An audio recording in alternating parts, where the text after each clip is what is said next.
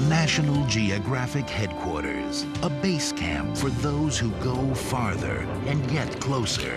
Come inside National Geographic and meet Mick Davey, National Geographic journalist. I love to explore.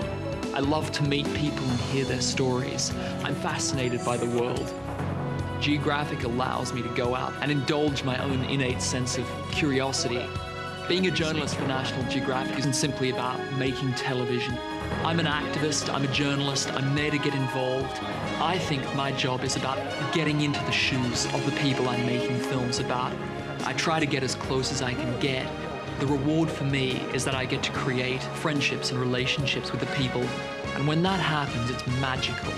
The spirit of exploration and the passionate people behind it all, only on the National Geographic Channel.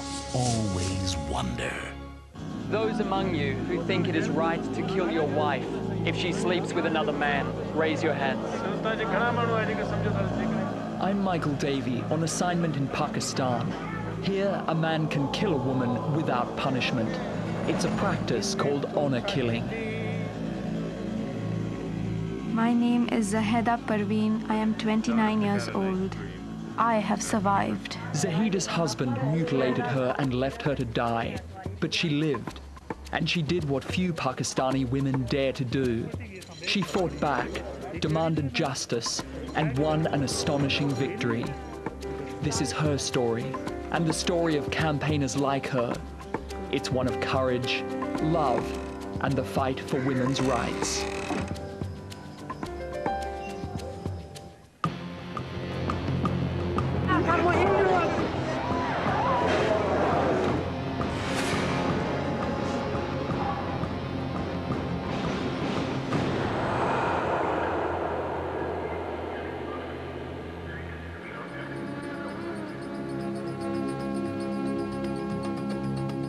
There is a reason to kill.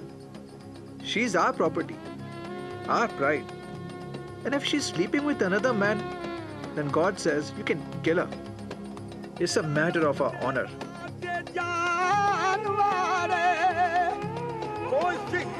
A woman is to be under my command. My goat, my sheep, my donkeys, my women. My brother set me on fire because he saw me talking on the street to my cousin. And he thought we were having an affair.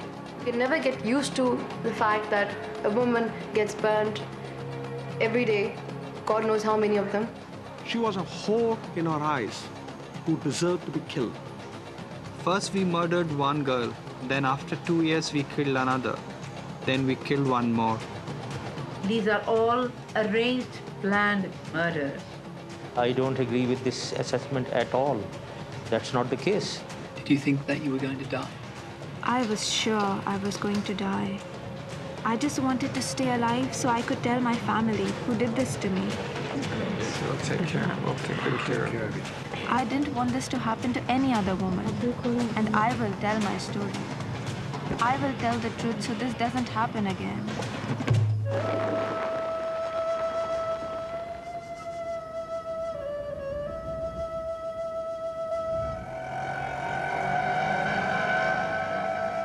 This is Pakistan, a country steeped in traditional practices dating back thousands of years. I'm here to learn about one of them, a custom known as honor killing, in which the murder of women is condoned, ironically on moral grounds. Such killings are not limited to Pakistan. They're part of a custom which arose in Central Asia, many hundreds of years before the birth of Islam. Pakistan's new government has condemned honor killing, but the practice continues unabated. More than 3 women a day are murdered here, many just on suspicion of behaving dishonorably. In what ways are women prejudiced against? In what ways are women oppressed in Pakistan? Traditionally, she is like a machine. She is like a machine who bears children. And when the duty is done, she is kicked out of the house. Women who are simply seen with men outside their family are often deemed dishonorable and killed. Ironically, many rape victims are also murdered for bringing shame to their families.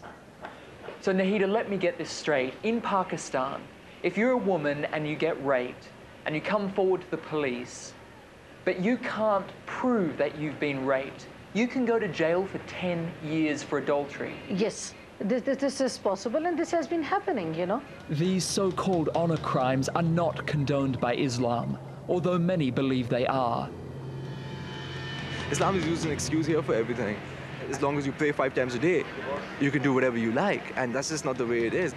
In Pakistan, men often only have to claim their attacks are for honor, and the police will usually look the other way. As a result, these crimes appear to be on the rise.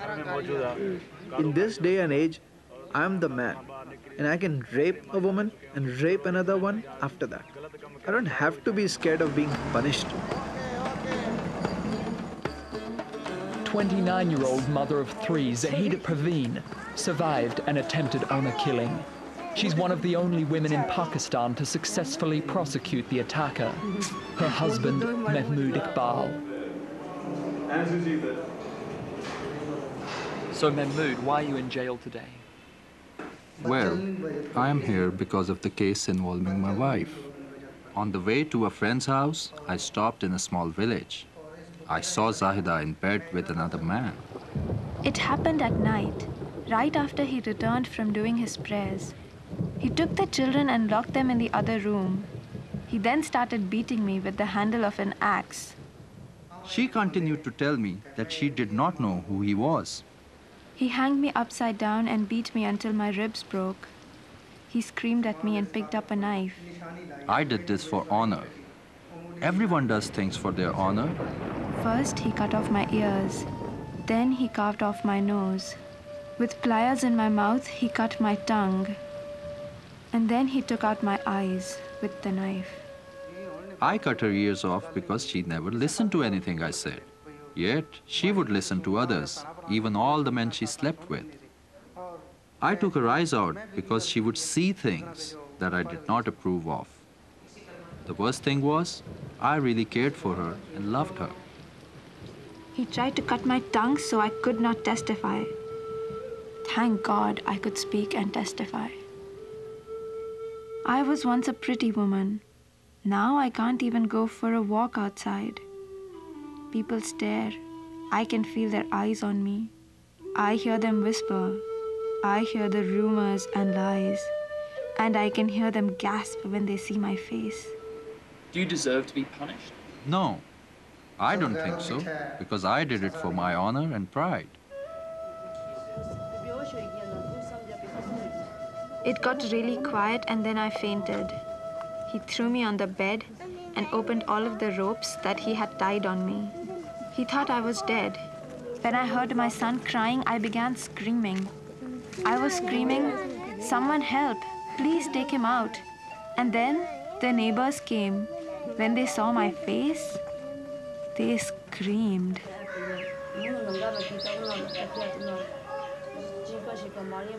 Zahida was 3 months pregnant with her husband's child when he did this to her. The baby survived. Sadly, Zahida Perveen's success in getting her husband jailed hasn't yet made it any easier for other women to claim their rights. A report commissioned by a previous Pakistani government states that the average Pakistani woman is born into near slavery, leads a life of drudgery, and dies invariably in oblivion. Not surprisingly, the same government suppressed its own report. Pakistan's new leader has publicly condemned honor killing and has promised reform, but so far little has changed. General, I've spent the last 3 weeks with women who've had their eyes cut out, their noses cut off, who've been doused in kerosene and set on fire by their husbands. It seems to be a big problem in this country. Okay. Are you tackling this problem? Well, again, I'm really amazed. Where all have you been going? I'm sure, obviously, if you are looking for such incidents, you are being taken to such incidents.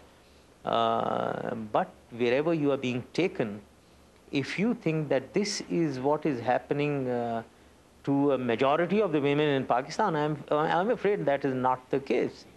Honor-related or not, crimes against women are all too common here. More than 70% of Pakistani women suffer domestic violence, according to a recent report by Human Rights Watch. Most women here don't even know they have rights. Not surprising in a country where most of the women are illiterate. I'm in southern Pakistan, heading north to an area where I've heard that women are killed by their husbands, their brothers, their fathers on an almost daily basis. I'm going up there to try and find some of the people who are involved in committing these crimes, and hopefully they'll help me understand why this type of thing is going on. It's these rural areas where most of the population lives, and where the treatment of women is most oppressive. Illiteracy and poverty plague these people, and religious fundamentalism thrives here, creating an apparently harmonious society, at least amongst the men.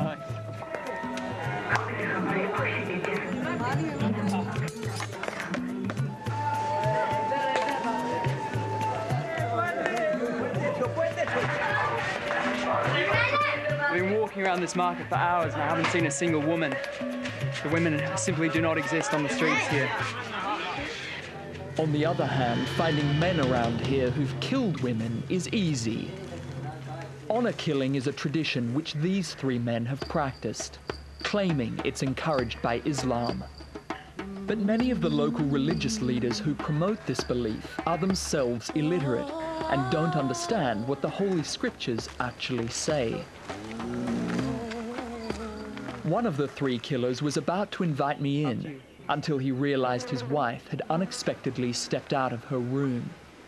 He then took me to the part of the house where he killed his 15-year-old daughter. He says he saw her sleeping with a boy there. Masood, could you please ask him to explain what happened the day he killed his daughter?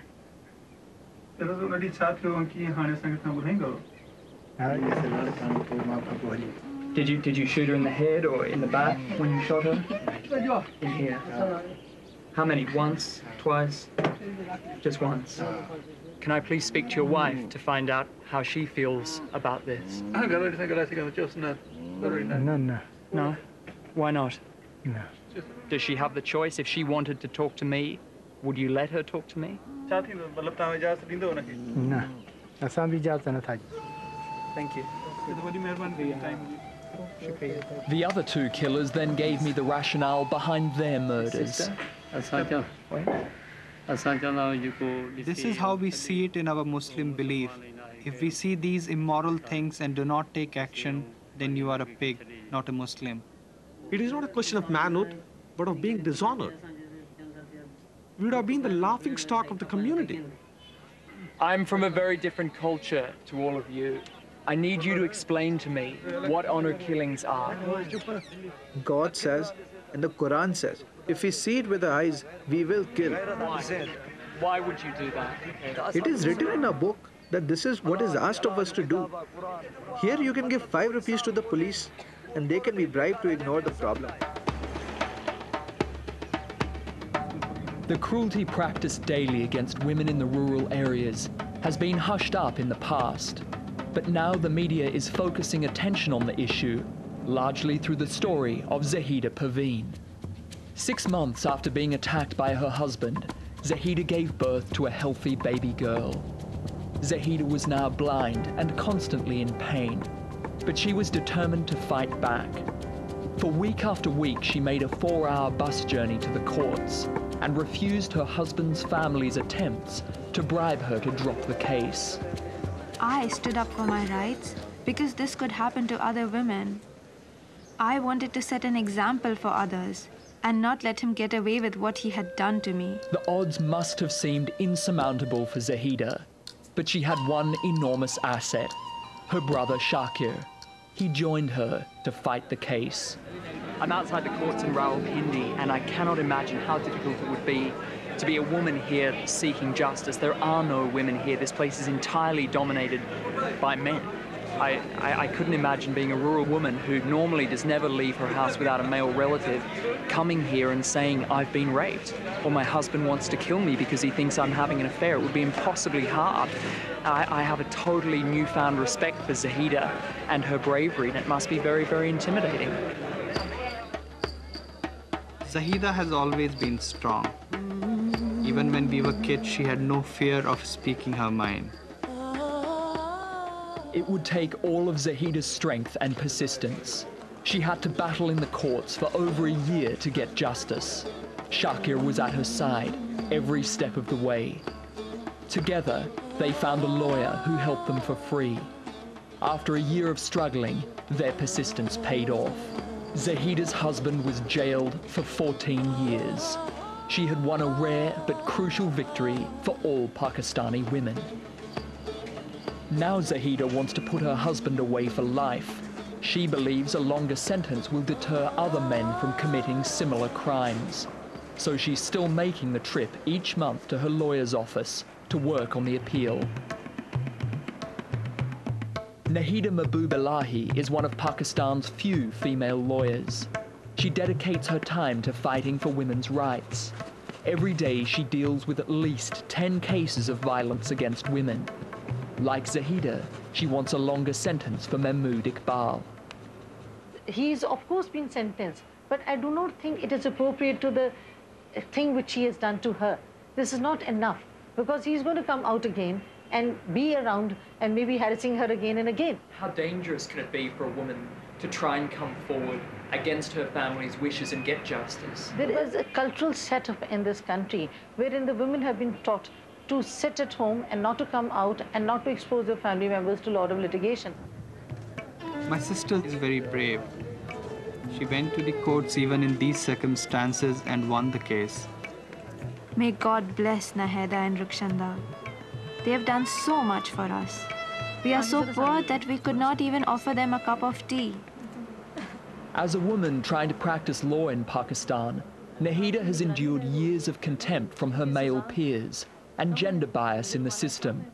Her dedication to helping women comes from facing the same prejudice as her female clients. With all of those things in mind that you mentioned, the fact that families put pressure on women, that women who are poor cannot afford to get justice done, surely Zahida is one of the bravest of all of Pakistan's women for coming forward.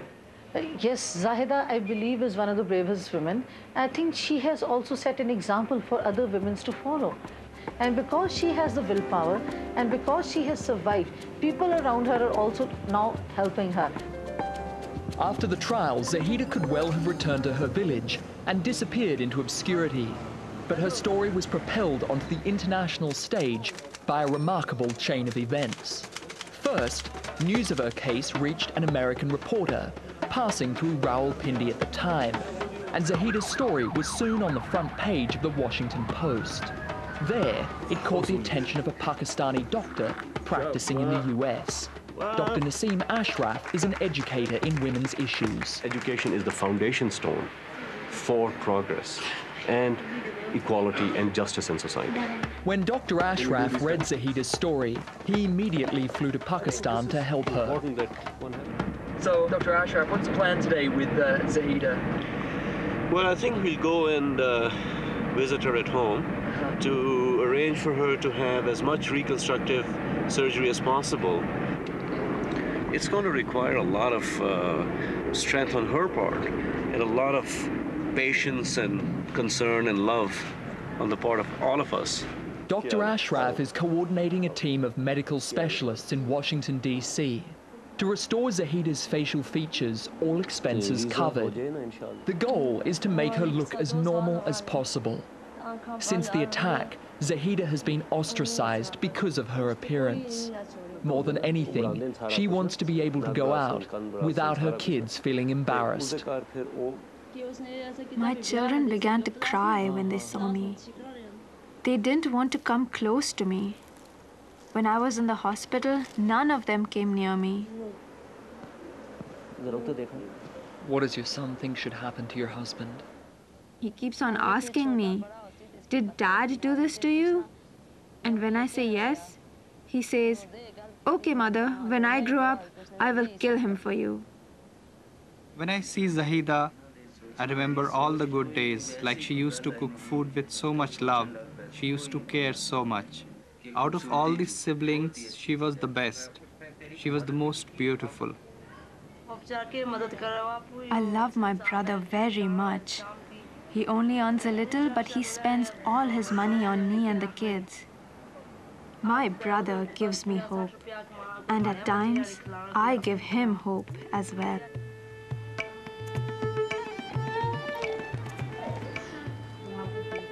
Honor is within. Honor is courage and humility. Honor is grace and honesty. Mahmoud Iqbal will never have honor. God knows the difference between his lies and real honor.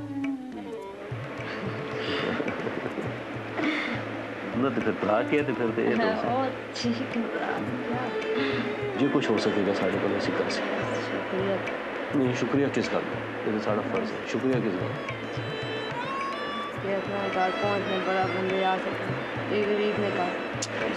I don't sense any self-pity in her. She's a very brave woman. Has she inspired you today? Oh, she has touched me to the core. Dr. Ashraf will escort Zahida and Shakir to the US for 4 months of facial reconstruction. It's a frightening prospect for Zahida to be separated from her children for the first time ever. And it's a big risk for Shakir to leave his job to make this trip. His income must now support both his and Zahida's families, and he's not sure he'll get work when he returns home. There's also no guarantee Zahida's surgery will be effective. But Dr. Ashraf is encouraging. He hopes that Zahida will be able to make a fresh start with a new face. Quietly he prays that nothing will go wrong.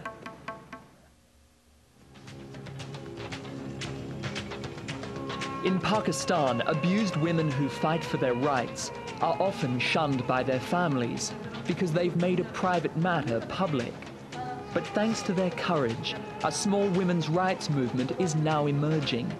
It's led by a few committed activists like Shahnaz Bukhari. Shahnaz has transformed her family's home into one of the first private women's shelters in Pakistan. The mentality of the man is that if the woman is not for me, then she should not be for anybody else also. Let me kill her, or let me deface her. She has one child and she's full-term pregnant. And he gave her a good beating day before yesterday and threw her out of the house. Since turning her home into a shelter, Shahnaz has been involved with more than 400 burned and battered women every year. But her commitment has come at a high cost. Extremist Muslim factions have branded her anti-Islamic and anti-Pakistan because of her work. They've warned her they'll kidnap her children if she doesn't stop. She is my daughter who can never cook. But such threats have only brought the family closer together. Shahnaz's kids not only share their mother's work, they've taken outside jobs to help support the shelter. Wow. My mom's the best cook in the world. When I can do so many things for the rest of the world, I do just one thing for them, I cook for them. And that gives me all the pleasure in the world. It's for all the mothers, sisters, daughters, friends that we want to do something. I want to do something. My family wants to do something. We are going to the house of Fardana, where she passed away. Today, Shahnaz is visiting the home of a young woman who was burned to death by her husband. He told the police it was a kitchen accident. Stoves don't explode. It is a very easy way to kill a woman. Shahnaz says the biggest problem facing the women's rights movement in Pakistan is poverty. Because people who are poor feel pressure to accept money from the attacker instead of pressing charges. The victim's mother has been offered such a bribe. At first, she turned it down, but she's wavering. Shahnaz wants to convince her not to compromise, but to fight for justice.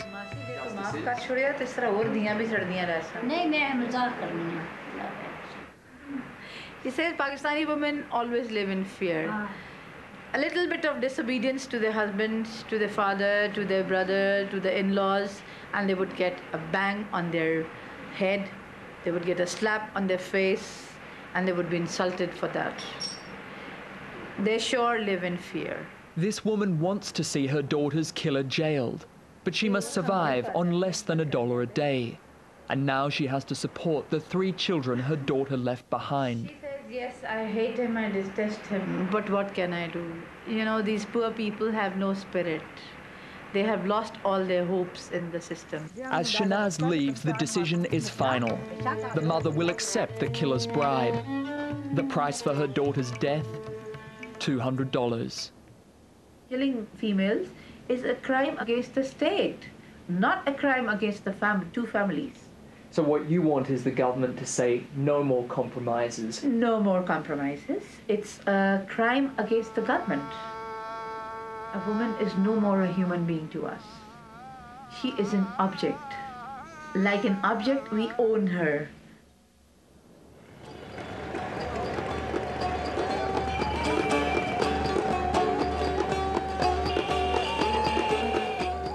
Pakistan's biggest city is Karachi. It's here that most of the country's wealth is concentrated. But the gap between rich and poor isn't just financial. There's a moral and religious divide as well. Behind fortress-like walls, Karachi's wealthy residents live in an altogether different world. They follow the same laws and religion as their less fortunate kin, but money and education distance them from the violent traditions of their countrymen. At this month-long wedding, we were challenged to find a single woman who looked fearful or oppressed. So this is just sort of the climax of your wedding preparation? Yeah, this is like the most fun event possible in the wedding celebrations because the other ones get a little tedious, you know? Zara is the son of a powerful land baron from a rural province. He expresses the more progressive values of his generation. Since we've been filming in Pakistan, we've heard about this honor killing thing that sometimes happens. Yeah, that's bad news. This is mostly a rural phenomenon. And what happens here is that I think a lot of times honor killing is used to sort of disguise killings that are done for reasons of inheritance and reasons of property. Do you think honor has anything to do with it? I don't think honor has anything to do with it. No. No, I think it's mostly pride. And I think a lot of it is money. Because you see, a lot of times people don't want their children or their sisters to marry outside the family because then that'll divide up the inheritance. I mean, the fact is I could kill anybody and claim that it's an honor killing, you know? I mean, that's not a problem, is it? Zara is a well-educated professional. He's read the Quran and understands that it gives men no special rights over women. I'm, totally willing to hand over the lead to her. I mean, whatever she'd like to do is completely up to her. Javeria, the bride, has a master's degree in business. She won't rely on her husband for money, so she won't live in fear like many rural women do. Normally, she doesn't wear a veil. Today, it's for the wedding ceremony. You're still happy to be a woman here in Pakistan? Oh, I'm happy to be a woman because I know that I'm strong and I have the strength to do something here for the women. And like I said, I'm really, really lucky that I got such a wonderful family and such a wonderful husband. Just settling the nerves there, are you? Mm-hmm. Yeah, beer and a cigarette, always good before you get married. Got it, yeah. I do it every time I get married. Tonight you're going through a very traditional ceremony. You've got your face covered. Yeah. Do you feel like a liberated woman? Do you feel like a woman who has freedom in Pakistan? Oh yeah, definitely. This is just something I have to do, and basically I'm free to do what I want to in Pakistan. Zara will one day inherit his father's land and power. He'll have great influence over the lives of the people in his rural areas. Mostly when I go to the villages, all I see is the men sitting on their charpais smoking hash, And that's pretty much all they do from all that I've seen. It's the women who carry it. Zara says he'll use his position to sensitize his countrymen and educate the women. Without these basics, he believes that no progress can be made.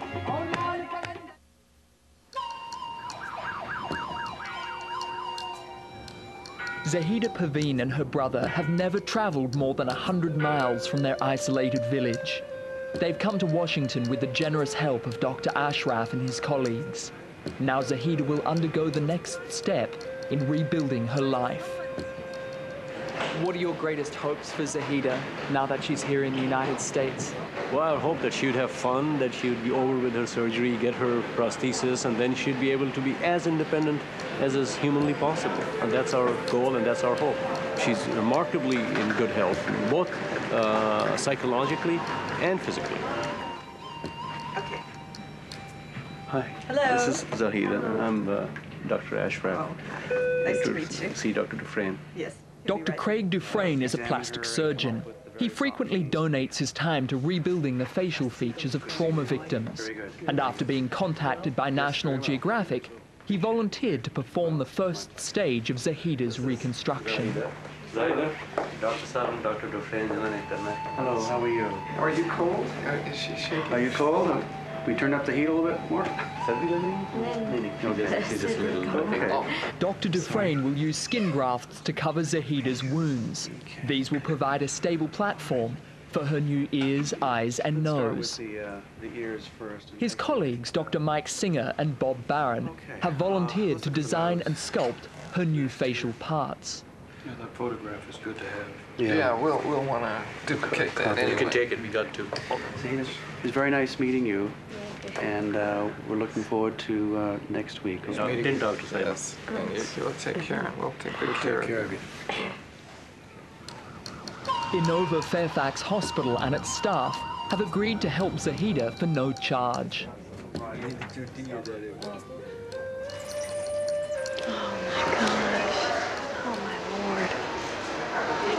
You know, she survived all this, and she was 6 months pregnant.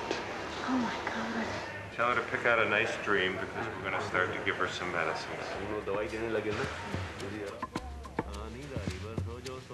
I think using the techniques and tools we have available to us, I think we can restore probably 80 to 90% of her facial appearance. In many ways, this is a marriage of medicine and art, science. All right, I need the local, and we're going to trim this back here. And then what I'm going to do is take off the mucosal portion of that.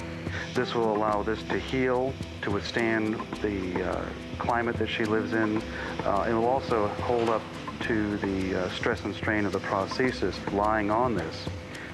We can change the mask of the face, but you know, she has to live with the nightmares that I'm sure she has to live with every night. I just can't imagine the amount of pain that she was feeling while this was occurring.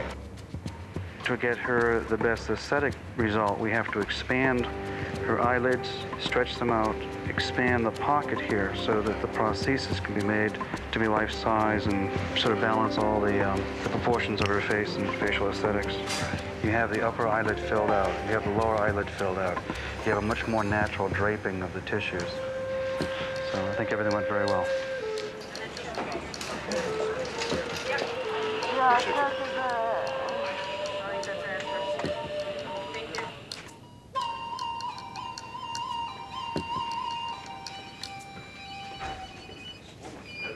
Oh, yeah. Morning, Zahida. How are you today? Yeah.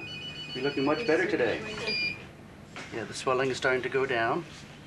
Well, this is, like I said, this is the groundwork, and from here we build. Okay. Thanks a lot. Good. Thank you very much. Good.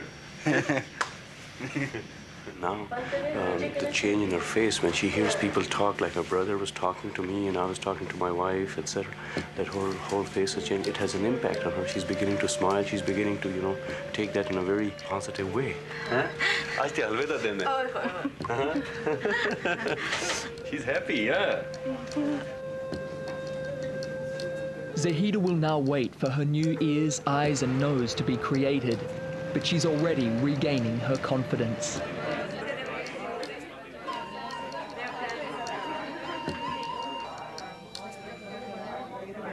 Zahida's story has been well covered by the American press. The attention has rallied the Pakistani community in Washington to a common cause. Tonight, they're holding a dinner in her honor. I think it's amazing that she's sitting here and she's laughing and she's able to talk to all of us. I think that's wonderful. Huh? Do you think she's had an impact on the Pakistani community here? I think it's brought us all together. I am thankful to God that God gave me the courage to come forward and do these things. And I'm very happy that I have become an example for the women of my country. You know, if she can go through something like this, you know, we can go through anything.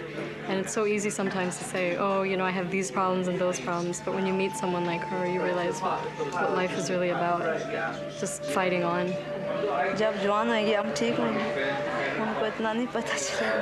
And also for children, and as they grow older, and they'll be able to see their mother as a real person, more than a mutilated one. So I think she's kind of brought an issue that we need to address closer to home. It's so easy to read about it and then feel bad for someone temporarily the day that story's over. But she's like an ongoing story, and she brings it closer to home and reminds us what we still have to do. Back in Pakistan, more honor crimes are being reported every month. The president has promised better services for the victims. He's even set up some shelters, but they're under-resourced and inaccessible to most rural women. His priority is military defense, so the only current hope for many female victims of violence is independent activists like Shanaz Bakari. Shanaz is on her way to help another honor crime victim. But by the time she hears about these cases, she's often too late. The victim has either accepted a bribe or is dying. So Shanaz, where are we going? This is a case of a girl who has been burnt by her in-laws, and then she was kept in a room, not allowed to go outside, lest the world would know what they have done, on the pretext that, okay, if you complain, we are sorry, we will give you a divorce. And I'm on my way to go and see in what condition she is, how can we put her into a hospital, and how can we get her case registered in a police station. Oh my God, this is the most thickly populated. You bastards.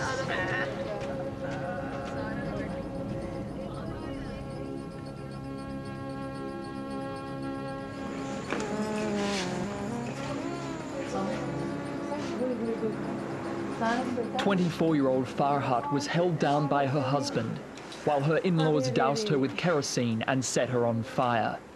She's been too afraid to go to the police or hospital for help. Now, 4 months later, her wounds are rotting, and she's finally called Shanaz. She still wants to live with. She still thinks that they may compromise with her. मैंने compromise करने की कोशिश. किस तरह compromise बेटे की तुम्हारी हालत compromise वाली है? पागल हो तुम कोई? पता है क्या? पहले दिन मैंने इनसे बात की. मैं तुमसे नाराज हूँ. अगर तुम अभी सोच रही हो कि compromise करना, बस मैं तुम्हारे से नाराज हूँ. नहीं करना. अगर तुम अभी भी सोच रही हो compromise, अभी भी तुम्हारी आंखों में जो compromise नजर आ रहा है. नजर आ रहा है. नहीं. पक्की बात है. वादा है. पक्का वादा. चलो पानी पियो. She's an illiterate woman. She has no education. She knows nothing where to go about. She is not aware of the system. Where should she go first? We should have a burn center which treats free of cost to these women, and should have a shelter home where she should take asylum before being burned to ashes. And I hope the government can do some sort of legislation to take care of this issue. Yes, the government needs to participate, but government does not have the funds to participate in these so actively, I would say. But the government's spending millions, if not billions of dollars a year on a nuclear arsenal in this country. Why aren't you investing in women? Okay, let me answer that. Pakistan has to survive as a sovereign country with honor and dignity. That is priority one. So therefore, the army has to be there, the nuclear deterrence has to be there, the conventional deterrence has to be there, the missiles have to be there. If they are not there, Pakistan will not be there. So what am I going to work for? So I'm afraid you're not well informed on this issue. Unless and until women come to a policy-making level and a very substantial number, not 2, 3, 4, 5 women, but we are almost 50% population of Pakistan. I don't see any reason why the women cannot be above men in any position. And there are many positions even now where women are the bosses. My cabinet secretary is a woman. My 2 ministers are women, and every province has a woman minister. Every province. Woo!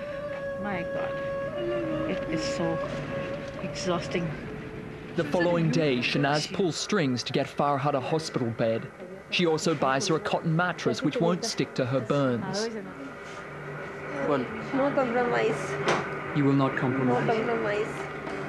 Shanaz counts Farhat's decision as a victory for the movement, but she says her most important success is in passing on her work to her children.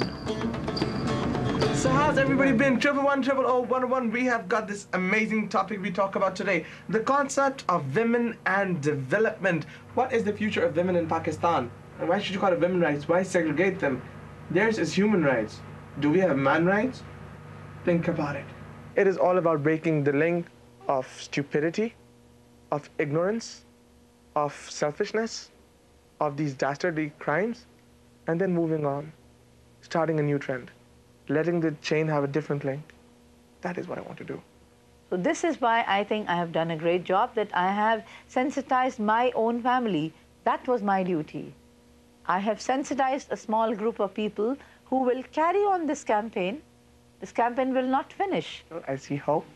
I see love. And I want to be a part of it. Just like my mother is. Ladies, if you have any problems, you can come up here. This is your forum. Talk about it. Tell me about it. I can tell the world about it. In Washington, Zahida's trauma has set the prosthetics team on a mission to restore her face. It's been 2 months since the surgery. She's ready for the next step. But the work's not just cosmetic. There'll be extensive medical and psychological benefits, which will improve Zahida's quality of life. All right. Yeah, good job. It'll work. That's going to be Zahida's ears. That'll be perfect for her. Yeah. Here we go.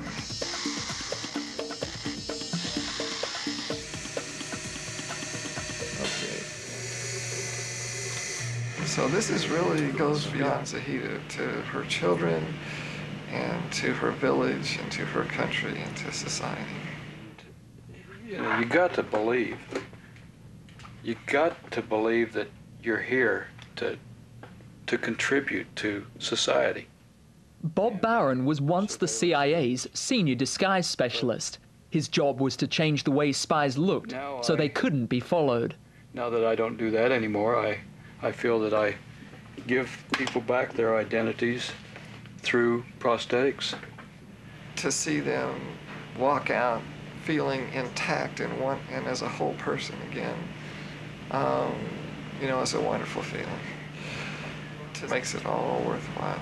What I'm going to do now. Dr. Mike Singer's trying to make Zahida's prosthetic eyes look real, a task that's nearly impossible because her stab wounds are so deep. No, she's smiling and laughing, and she's doing much better, and I think her morale has improved significantly now that we're actually starting to do the prosthesis. All these ears are made of silicone, and they flex just like ear, they feel like ear. This is my skin texturing tool, and I took this from an orange, okay? It'll make it look like pores, and it has to be the right texture orange peel, so it takes me a little time to pick out the right orange in the grocery store. I'm here for her because she really represents, you know, women all over the world, not just in Pakistan. This is my purpose in life, to be able to put hope back in someone's life. Hold still. Okay, there, just like that. How about that, huh? How's that feel, Zahida? Now we're gonna go to work, okay? Yeah. So that's starting to just blend right in. Let me see your ear, please. Thank you. That's good. I'm gonna put just a little bit of color right there. Oh yeah, there we go. That looks nice. I'm going to put just a couple of veins in there for you, huh? There. There it is. Okay. Now we'll put a little vein in there. All right. There. Let's try again.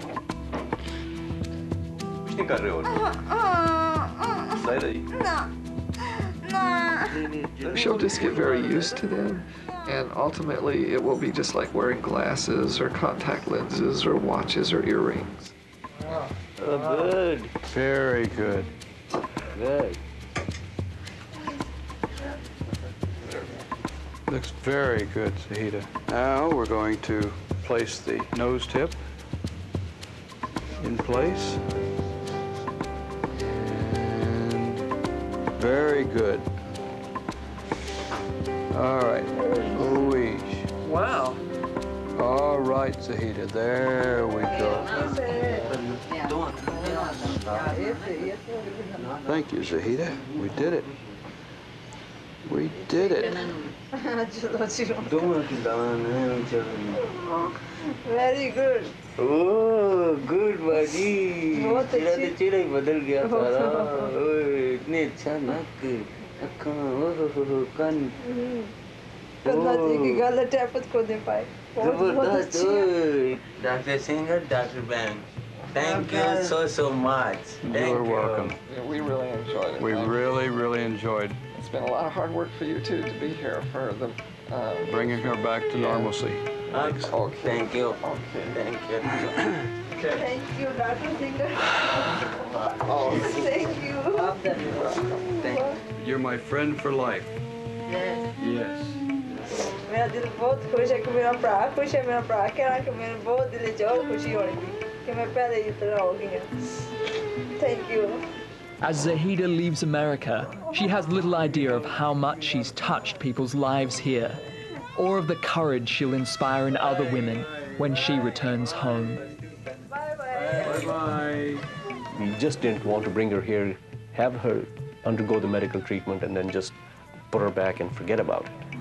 We have plans, and I have raised some money from friends and other Pakistani Americans to set up a very small endowment fund for her children's education, so they can go to decent schools in Pakistan, and to set her brother up in business, in which Zahida would be a 50% partner.